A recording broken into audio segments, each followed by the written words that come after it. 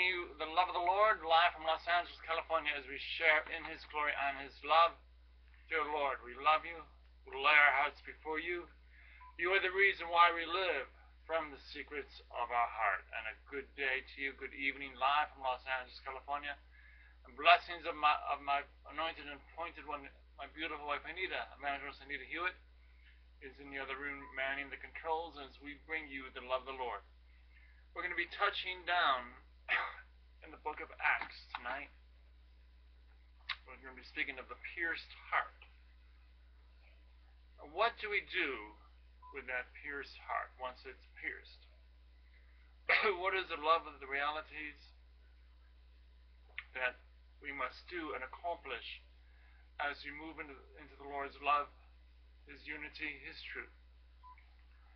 And as we put our finger into Acts chapter 2, 36, 37,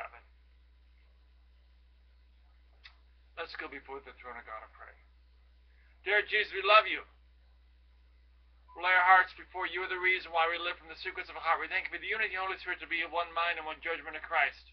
We thank you for this truth. We thank you for your love. We thank you for the moment that we come into your presence. We thank you for the absolute truth that you've bestowed upon us. We thank you, Lord, of your name, for your name, how you've changed us, how you've changed our hearts, how you healed my wife into where she is today, and how you've grown our marriage to be the unity of your truth, your love, your presence in our life. In the Master's name of Jesus, in Jesus' name, amen. Amen and amen. Brethren, we live in a world that is ever so changing. We have the distractions from the internet, TV, food, sex, temptations, everything. But let us focus on God. Let us focus on the realities that we all have in the abundance of the truth. Let us focus on this movement that we have today, right now, your moment. Let's get right into Acts chapter 2, 36 and 37. Therefore let all the house of Israel know assuredly that God hath made that same Jesus whom ye have crucified, both Lord and Christ. Now when they heard this, they were pricked in the heart, and said unto Peter and to the rest of the apostles, Men and brethren, what shall we do? What shall we do? This was actually the first public preaching after our Lord was taken up into glory. It was a very memorable sermon, I'm sure. The first fruits of the great harvest of the gospel testimony. Yet it is encouraging through my experience personally and professionally as a minister to those who engaged in preaching that the first sermon should have been so successful. 3,000 made up a grand take of fish at the first cast of the net. We are serving a great and growing cause in the way God has chosen us. And we hope in the future to still see larger results produced by that same undying and unchanging power which helped Peter to preach such a heart-piercing sermon. Peter's discourse was not distinguished by any special display. He used not the words of man's wisdom or elegance. It was not an oration or monologue, but it was a heart-moving argument. Yes, a heart-moving argument, entreaty, and exhortation.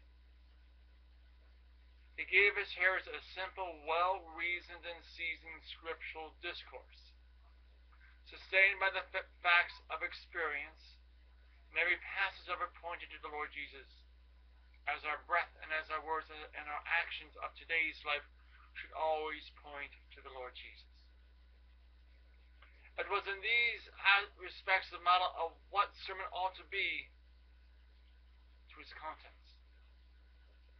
His plea was personally and addressed to the people who stood before him, and it had a practical knowledge addressed to the embrace of their conduct, to the embrace of the new life with Christ. was aimed not at the head but at the heart. Every word of it was directed to the conscience and of the affections. It was plain, practical, and personal, and pervasive. And in this was a model of what a sermon ought to be aimed at and style. Yet Peter could have spoken otherwise under his own impression, but it was under the impression of God. After walking and breathing with the Lord Jesus for 3 solid years, feeling the embrace of God's love, feeling the truth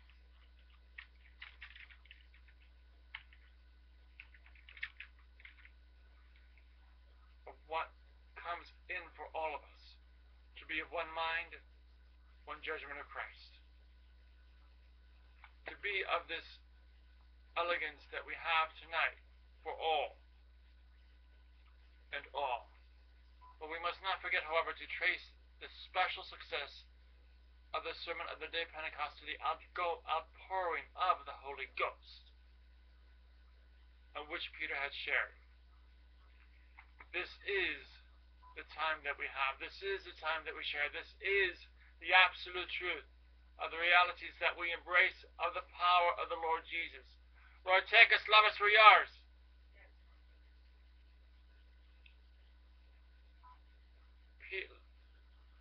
There are many ministers out there who preach a strong word of God every day.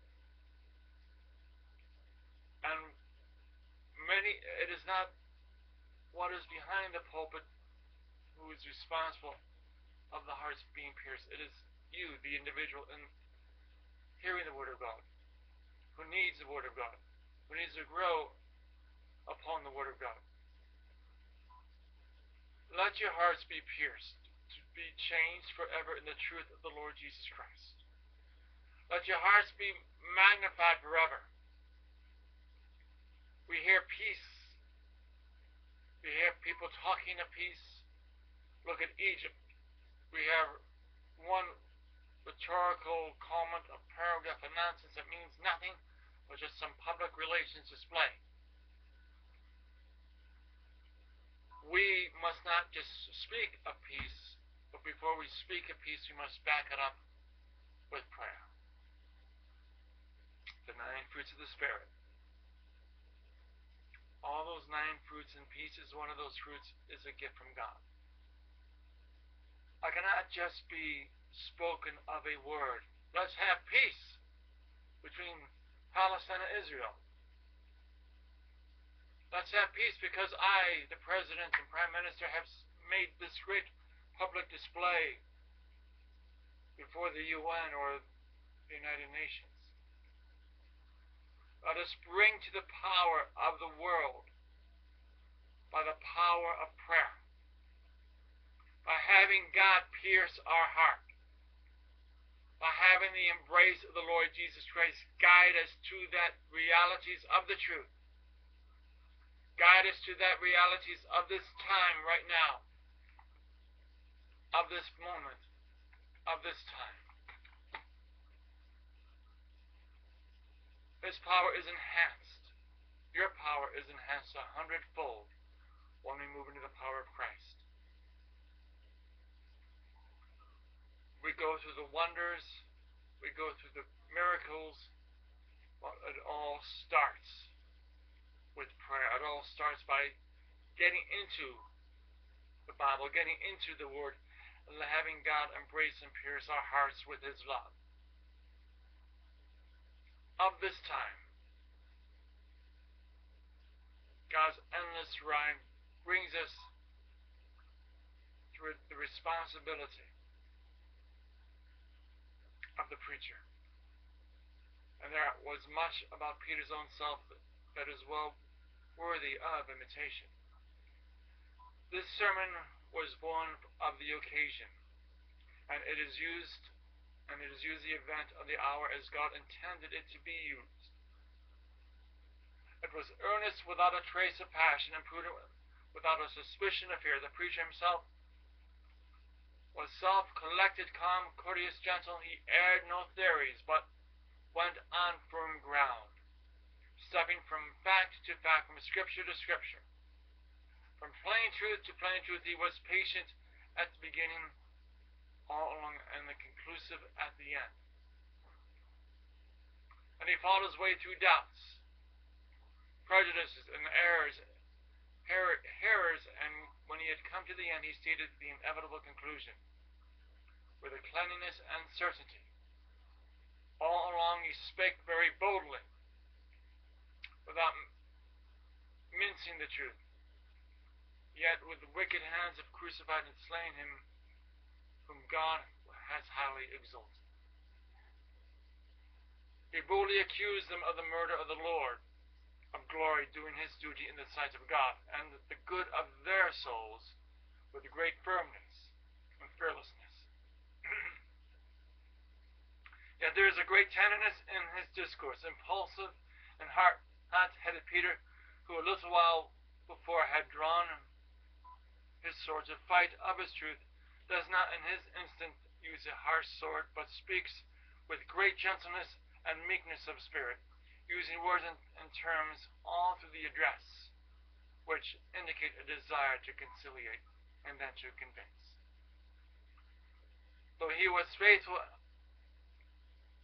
as Elijah, yet he used terms so courteous and kindly that if men took offense, it would be not because of any offensiveness of tone on the speaker's part, but Peter was gentle in the manner, but forceful in the matter. We seek of the truth, and many of us are afraid of the truth.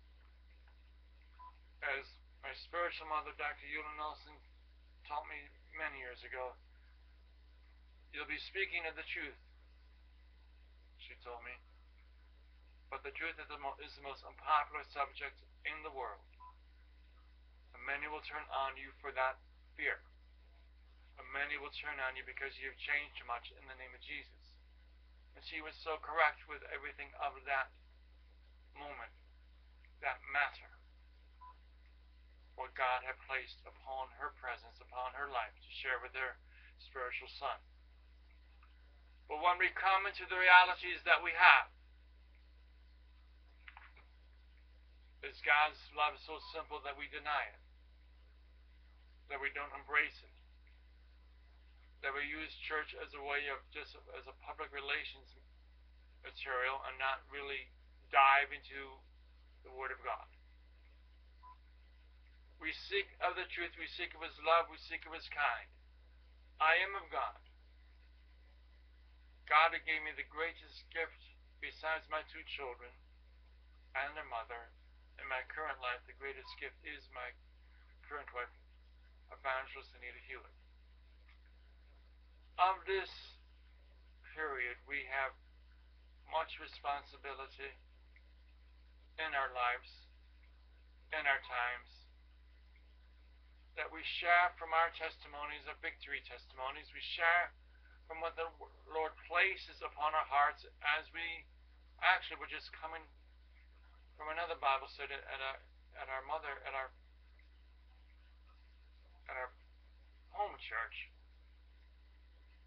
And the Lord placed this upon my heart, our hearts on our journey home. We are unconventional church, unconventional ministry. We come into the Lord, we come into the sweet embrace, we come into the times that we have. We come into the embrace that we share of his love and of his time. Dear Lord, we love you. We come and seek your truth. We come and seek your love. All of us must be battle ready. All of us must seek of that truth of what God has placed into our hearts. All of us need the Lord, need his time, need this moment of the sincerity that we all have. Allow God to pierce your heart. Allow God to come into this time. Deal tenderly as Peter, but very plainly upon their evil conduct towards the Lord Jesus. He came unto his own, and his own received him not. As the nation Israel had rejected him whom God had sent, and the inhabitants of Jerusalem had gone further, and had consented unto his death, nay, had even clamored for it, crying, Crucify him, crucify him. Had the Jews exclaimed, His blood be on us and on our children, none of them had protested against the murder of an innocent one. But many of them had been eager to make an end of him. This piece, in plain words, changed upon them, and they could not deny it, nor did they pretend to do so.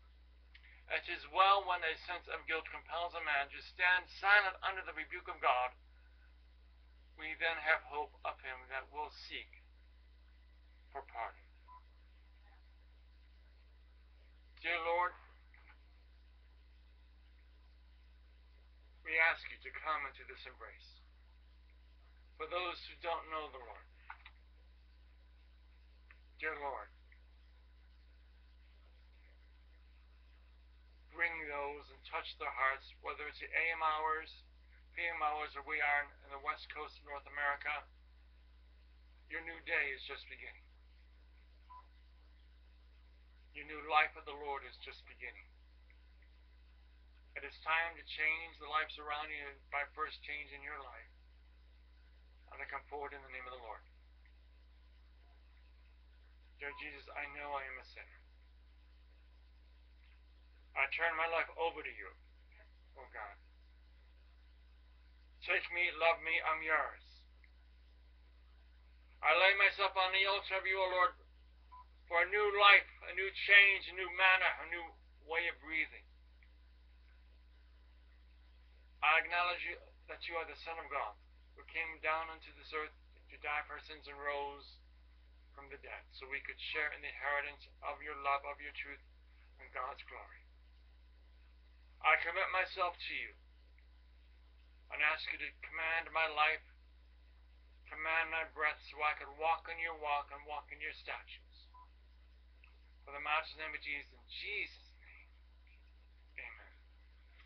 If you pray that prayer right now, my wife's praise your name in your glory. I am lifting your name up to the heavens, but most important right now, before the throne of God, the angels are singing in your name as we speak.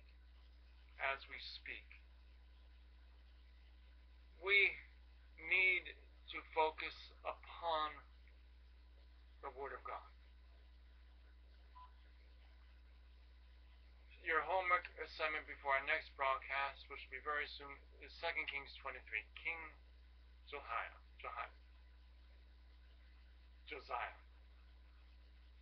He stomped on the bones of the evil, wicked kings. He brought down their false statues, their false gods. He brought down, in a previous broadcast you could see, he brought down the high ends of the low ends. The false altars of false gods. And again, I say he stomped on the dead bones of the evil kings. Nowhere were they in sight. Yet, was it his responsibility that many hearts were not pierced? No. Because distractions were around at that time, just like bigger distractions were around today. We cannot go before the throne of God and blame Twitter and Facebook for not knowing God, or TV shows, or mom's apple pie. We are of the age of knowledge. We see countries being torn apart by reasons that it's hard to express, but God can change the hearts of man in a moment, in a twinkling of an eye. And of this time, God's endless arm of his love guide us to that sweet embrace. Guide us to that truthful embrace that we all cry for. Let God pierce your heart. Let God seek the truth and seek you more and more of this precious name. of this time. And we go away from our sin. We exalt God, we don't exalt ourselves. When we come into the majesty of God. Yea, sinners, seek his grace, whose wrath ye cannot bear. Fly to the shelter of the cross and find salvation there. Of this truth that we have, of this time, we saw one hanging on a tree in agonies and blood, who fixed his languid eyes on me as near his cross I stood. Sure, never till my latest breath can I forget that look. It seemed to change me with his death, though not a word he spoke. My conscience felt and owned the guilt, and plunged me into despair. I saw my sins, and his blood had split, and helped to nail him there. Alas, I knew not what I did, but now my tears are vain. What shall my trembling soul be hid? For I, the Lord, have slain. All of us have denied God, betrayed him. We are guilty of the sin of the crucifixion as we fall deeper and deeper into sin. Let us cheerfully inquire how we can end our opposition and prove ourselves to be his friends and humble servants by turning our lives over to God. And have the power to share in the power of God, to be a witness to others as you were once witnessed to just a few minutes ago by me and my wife. Men and brethren, be roused in your own actions as Acts chapter 2, 36 and 37 expresses. Men and brethren, what shall we do? What shall we do? We come into what God will write out this old story on your hearts. Oh, that he would issue a new edition of his gospel of love printed on your hearts. Every man's conversation is specially printed copy of a poem of salvation. May the Lord issue you hot from the press this morning a living epistle to be known and read of all men, and especially to be read by your children at home and by your neighbors in the same street. May the Lord grant that hearts may be pricked by this sermon, by his name's sake. Amen. We need your help.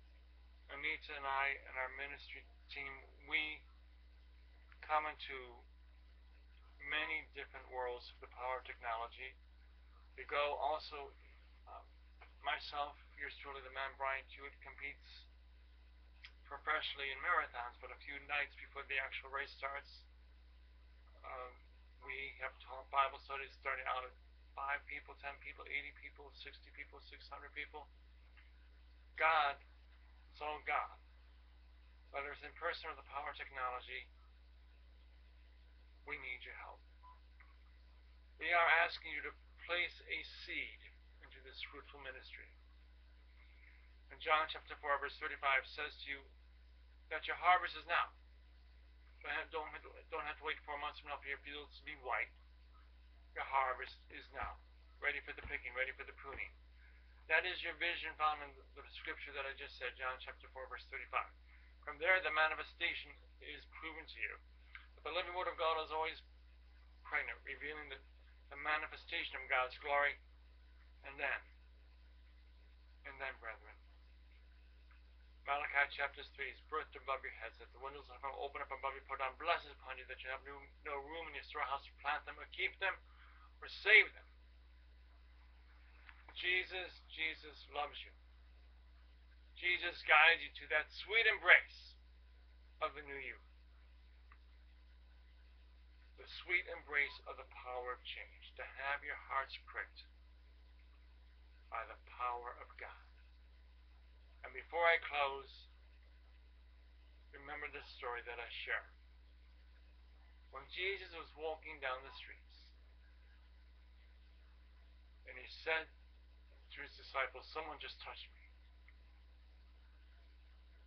Out of all these, let's say, hundreds of fingers and hands that were touching Jesus, there was just one young lady who touched him in faith. Everyone else thought he was equivalent to a rock star in today's world. Oh, Jesus, Jesus, I want to be with you. I want to touch you. I want to follow you. I want to be cool like you.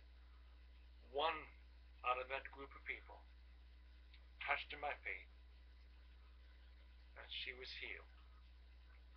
And she was healed.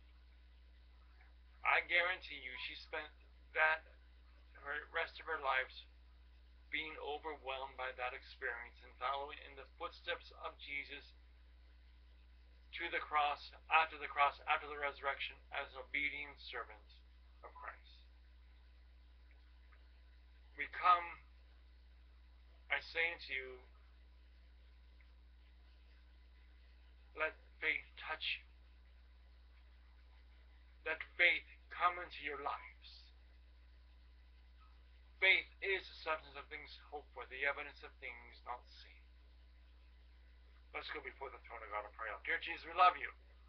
We'll lay our hearts before you. The reason why we live from the secrets of our heart. We thank you for the unity of the Holy Spirit to be one mind and one judgment in Christ. We thank you for your love, your truth. How your truth sets us all free. We thank you for this moment. We thank you for the truth. We thank you for your love, for the sweet embrace, for the power of you, O Lord. In the matchless name of Jesus, in Jesus' name, amen. Brethren, that does conclude our broadcast for this evening, live from Los Angeles, California, on behalf of the anointed appointed one, my beautiful wife, Evangelist Hewitt, and yours truly, the man, Bryant Hewitt. We thank you for your time. Until next time. Do stay up to date with all of our news and information of our exciting crusades and pastors' conferences coming to your part of the world at BryantHewitt.com. BryantHewitt.com. We walk by faith and not by sight. Au revoir, adios, good day.